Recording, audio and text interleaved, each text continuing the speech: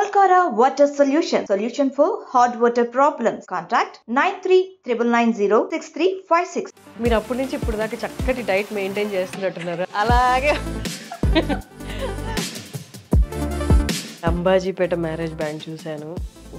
మీ characterisation రాసిన డైరెక్టర్కి and చక్కగా ఆ పాత్రలో ఇన్వాల్వ్ అయ్యి చేసిన మీకు బిగ్ కంగ్రాచులేషన్స్.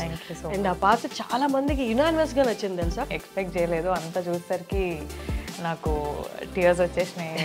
నేను ప్రీమియర్స్ నైట్ ఆ రోజు సుహాస్ మూవీ కాదు పద్మ మూవీ అని వీవ్స్ బెటర్. అంటే ఆ కైండ్ ఆఫ్ స్ట్రాంగ్ క్యారెక్టర్స్ రాలేదు సుహాస్ డెడికేషన్కి.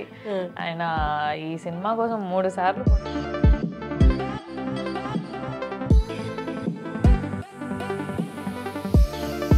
మైండ్లో ఏం రన్ అవుతుంది ఫస్ట్ ఆయన నెరేట్ చేస్తున్నప్పుడు? The only scene. సో అక్కడ కొంచెం ఆలోచించాను. కొన్ని ఉన్నాయి channels like thumbnails and all.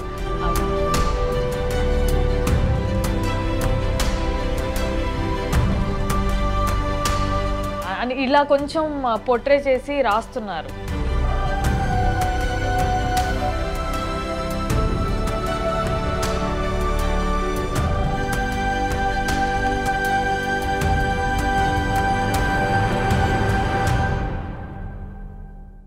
Hello Vyas, welcome to talk show with Harshini. Welcome to iDream media. ఈ మధ్య అంబాజీపేట మ్యారేజ్ బ్యాండ్ అనే సినిమా వచ్చింది. ఆ సినిమా చూసిన వాళ్ళందరికీ ఇప్పుడు నాతో ఉన్న గెస్ట్ గురించి పెద్ద పరిచయం అవసరం లేదు. అలాగే కాదు, ఇంతకుముందు చాలా సినిమాల్లో కూడా చేశారు.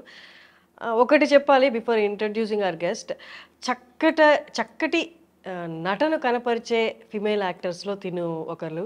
మనకి అంబాజీపేట మ్యారేజ్ బ్యాండ్ తన నటనకి ఒక మంచి ఛాన్స్ అని కూడా చెప్పొచ్చు. Saranya is with us. నమస్తే. నమస్తే. హలో, బాగున్నారా? బాగున్నారు. మీరు ఎలా ఉన్నారు? బాగున్నా. మనం ఆఫ్టర్ శశి దగ్గర ఒక 3-4 years అయిపోయింది. అవును, 3-4 years మళ్ళీ ఇప్పుడే కలుస్తాను. శరణ్య, అంటే ఇంట్రడక్షన్లోకి ఇంటర్వ్యూలోకి వెళ్ళే ముందు ఒకటి అడగాలి. మీరు అప్పటి నుంచి ఇప్పుడు దాకా చక్కటి డైట్ మెయింటైన్ చేస్తున్నట్టున్నారు. అలాగే బట్ అది డిఫికల్ట్ కదా? లేదు, తింటా నేను. తగ్గినట్టు కూడా ఉన్నారు శశికి ఇప్పుడు కంపేర్ చేస్తాను. ఏంటి మీ డైట్ సీక్రెట్? ఇంటర్మిటెంట్. ఎన్ని అవర్స్ గ్యాప్? పెద్ద కౌంట్ చేసుకోను, but I skip my breakfast. అంటే ఆకలేస్తే ఆగను, మళ్ళీ I eat. I will take a coffee. అప్పుడప్పుడు కాఫీ కూడా స్కిప్ చేసేస్తా. అంతే. ఇంకా direct lunch mostly direct lunch అవుతుంది. కాఫీ ఈజ్ అకేషనల్, అప్పుడప్పుడు అలా. అండ్ మళ్ళీ డిన్నర్ ఎర్లీగా చేయడానికి ట్రై చేస్తా. కానీ మనం అప్పుడప్పుడు బయటకు వెళ్తుంటాం కదా, తొందరగా ఇంటికి రాము. మళ్ళీ బయట తినడం ఎందుకు అనిపిస్తుంది. బాగా ఆకలిస్తే సచ్చినట్టు బయటనే తింటాం, అది వేరే విషయం. కానీ మోస్ట్లీ 8 to 9 వరకు డిన్నర్ చేయడానికి ట్రై చేస్తా. That's good. యాక్చువల్లీ మనకున్న అంటే ఇప్పుడు యాక్టివ్ లైఫ్ తీసుకుంటే 6 to 6 అనేది యాక్చువల్ స్కెడ్యూల్. బట్ అది ఎప్పుడు దాంట్లోనే జరుగుతుందా అనేది అవ్వదు.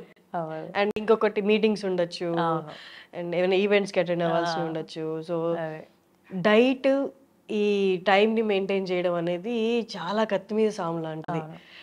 తినాలనుకున్న టైం ఫుడ్ దొరకపోవచ్చు, లేకపోతే ఎక్కువ దొరికేయచ్చు. ఈవెంట్ మన ముందే ఇంత ఫుడ్ ఉండొచ్చు. అట్లా దొరికినప్పుడు అసలు కాంప్రమైజ్ అవ్వను, చంపుకొని నేను తినేస్తా. ఈ రోజు తినేసినామంటే రేపు ఇంట్లో ఉన్నాం అనుకోండి, మన చేతిలో ఉంటది కాబట్టి మనకు తగ్గింది మనం తినాలనుకుంది వండుకొని తింటా అనమాట. అట్లా మరీ 6 to 7 డిన్నర్ క్లోజ్ అంటారు, కానీ నేను పడుకునే 11 o'clock వరకు నాకు మళ్ళీ ఆకలేస్తుంది కదా, అది వర్కౌట్ చేయలేము. సో 8 or 9 అట్లా మధ్యలో. That's nice. And Ambajipeta marriage band చూశాను. మీ క్యారెక్టరైజేషన్ రాసిన డైరెక్టర్కి అండ్ చక్కగా ఆ పాత్రలో ఇన్వాల్వ్ అయ్యి చేసిన మీకు బిగ్ కంగ్రాచులేషన్స్. అండ్ ఆ పాత్ర చాలా మందికి యునానిమస్గా నచ్చింది తెలుసా. కొన్ని పాత్రలు ఒకళ్ళు ఇద్దరు అంతా అలా అంటారు కానీ, బట్ ఈ పాత్ర గురించి ఎక్కడ ఎలాంటి ఇది అది అని మాట రాలేదు. చాలా చక్కగా చేసింది అమ్మాయి అని చెప్పారు.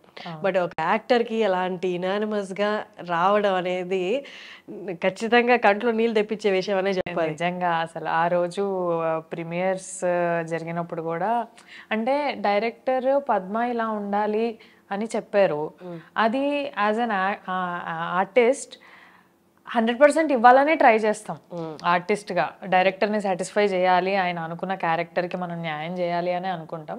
సో నన్ను నేను కంప్లీట్గా పెట్టినా అందులో.